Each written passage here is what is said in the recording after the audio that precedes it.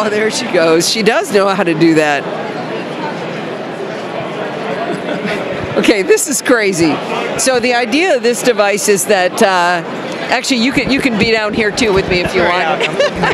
Explain a little bit of what we So have let's see. going on. What's your name here? This is Philip Meier from CleverPet. Tell us about what we just saw here. So this is the world's first game console for dogs. Fiona was here playing one of the puzzles that we provide for dogs. It's engagement games. So when she completes the task, in this case pushing the light that was on, she was able to get a little bit of food for the day. So you have a pattern of lights. I see 3 spots. She was touching it with her nose? She was touching it with her nose. So some dogs, it kind of varies from dog to dog. Most dogs will sort of discover with their noses. So they'll explore around, and they're most likely to sort of realize that there's a button because they'll sniff it. And then when they sniff it, they touch it. It's a contact sensor. Oh, okay. And then they'll be able to use it. But after a little while, a lot of them will realize that they can use their paws too, so they'll step on it. So when they, so we just saw her do 1 or 2 lights. What you talked earlier to us about the gamification of this. So it starts out really easy in the beginning because we have to teach dogs that it is a puzzle to solve. And at first, any button will really work. The lights all come on, and if they touch any of the buttons, they'll be able to get a treat. But then we'll make it gradually harder and harder. So maybe only 2 of the buttons will come on. Did you come home to an angry, frustrated dog who can't solve the puzzle then?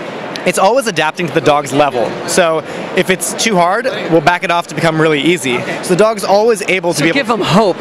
They'll always be able to get some food. It's just if they don't understand the game, they might have to work more, press the button. Sometimes they'll get it wrong, they'll have to wait a little longer. And eventually they'll get their food. But we find the right level so that throughout the day they'll get all the food that they need to eat for the day. So, this isn't treats. This is how they get fed. This is the normal dry dog food kibble that we put in there. Occasionally you'll mix in a treat or 2 just to keep them excited about it, but it's what you'd normally want to give your dog. Oh, that sounds really, really interesting. So this is called CleverPet. What's the website?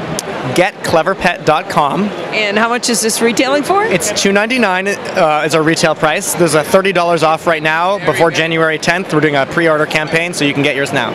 That sounds really cool. So you load it up from the back here? Yeah, so this is how, in the morning, what you do is you'd open this up over here. Can we turn it around here? Yeah, sure. Right now, Philip.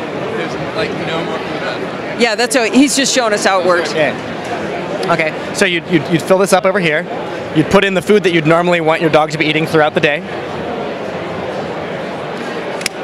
Then it'll start up and it'll start playing games for your dog. On our app, you can actually adjust it so that it can happen when you want it to happen. And then you can actually, I can show you too. I'm making him sit on the floor, so it's hard to get to things here. But you might want to know, like, what was my dog doing today, and like how's she doing on the task. So he's bringing up the app on his Android phone here. Sure, yeah. That's right. So in this case, I'd be able to look and say, okay, 21 pieces of food were eaten today. Her score is 112, and she's on level 8, right? And Do you punish her when it's too low?